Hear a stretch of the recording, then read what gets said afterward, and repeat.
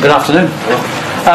A lot of people are suggesting this is a must-win game for Manchester United if you're going to keep a title race going. Is that how you see things in December? I play a game at a time.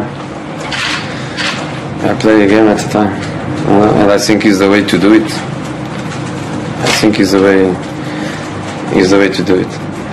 Yesterday I was watching interesting movie, Bjorn Borg versus John McEnroe, and Borg coach was telling him that all the time, 1 point at a time.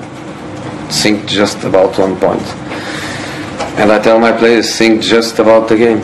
I always say this, doesn't matter what comes after, doesn't matter what happened before, it's just this game. So now it's Arsenal. We don't think how many points we are in front of them, how many points we are behind the leader. We don't think about that. It's just Arsenal. It's difficult enough for us to be focused on other things. Focus on this game. So in keeping with that film, are you John McEnroe, Arsene Wenger is Bjorn Borg? No. I don't play tennis. I love tennis. I don't play tennis.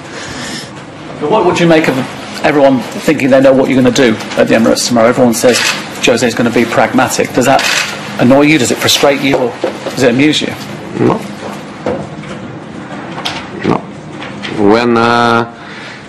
When we have the ball, we are going to attack with 11 players, because even the goalkeeper needs to know what to do when we have the ball. And when Arsenal has the ball, we are going to defend with 11 players. Is it worth, Jose, taking risks sometimes to get a result in a game like this when everybody wants you to beat Arsenal, all the United fans want to see the gap close? What you think about risk.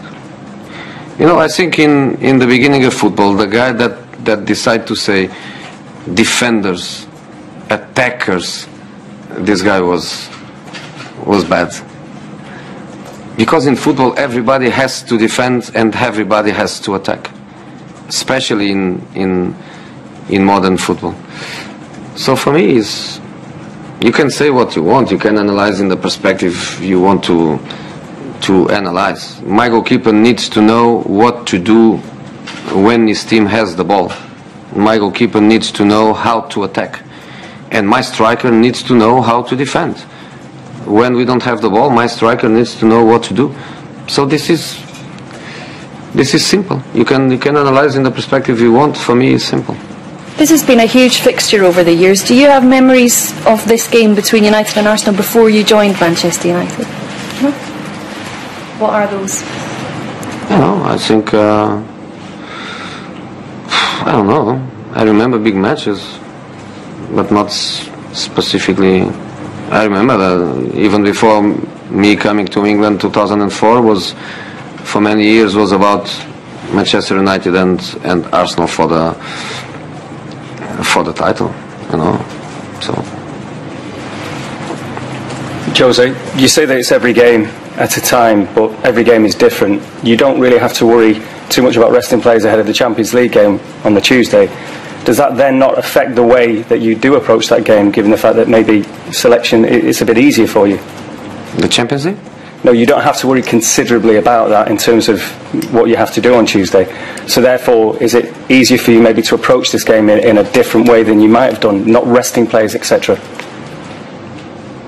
You know, I think I would always try to play the best possible team. I think even if the Champions League match was a must-win match, I think I would forget it. I would go for the game, one game at a time, and I would go for the game that is the most important game now, which is the next one, is tomorrow. And I say it's difficult enough for you to be not focused and to be thinking about other things.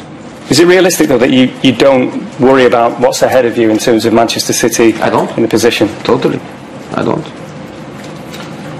Jose, Gareth Southgate has said he trusts England's medical team to make the right decisions on things like Phil Jones. I know you were not too happy about the injections he had a couple of weeks ago. Have England explained more to you about that, and is he now fit and available for this weekend? No. Have they told you anything? No, and he's not available. What about Eric Bailly? He's not available.